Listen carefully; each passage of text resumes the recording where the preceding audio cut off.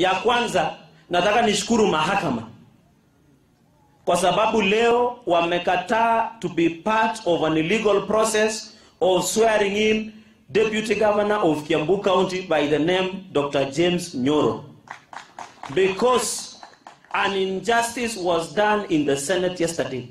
The reason, and I want to reiterate, the reason Ferdinand Waititu'S, alias Babayao, is not because he messed anything in Kiambu. It is because of being politically persecuted and politically experienced, because of perceived that he is one of the Tanga members. Nataka nishukuru mahakama, because by standing with section 10 and 11 of the County Governments Act, that says after the Gazette notice, you must take 10 days before swearing in of a governor. And I'm proud today, as the Chair of Justice, Legal Affairs and Human Rights in the Senate, that I'm proud of our judiciary, that they have decided to stand with fairness and justice for the people of Kiambu, for Governor Waititu and the Kenyans at large.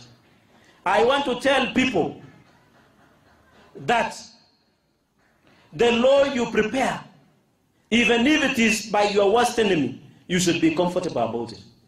And I want to say, judiciary, let us stand with the truth where it matters. Don't become state gatekeepers. Rule on the law.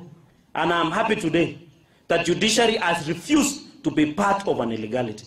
And we are proud, as we had said in our BBI resolutions in Navasha, we are going to add 3.5% of the national revenue to go to the budget of judiciary so that we can dispense justice. Na nataka nifurahi here in Jesumei, I'm happy because mjumbe hako hapa, tumeongea na registrar Ana Madi, tunajenga mahakama kule Tindret, tutakuja kujenga mahakama hapa Magistrates Court hapa Chemundu, na tunashughulikia High Court hapa ya Environmental and Land Court, kwa sababu tunajua tuko na mashida na makesi mingi ya mashamba. Tutajenga hapa High Court, inaendelea hapo Kapsabet.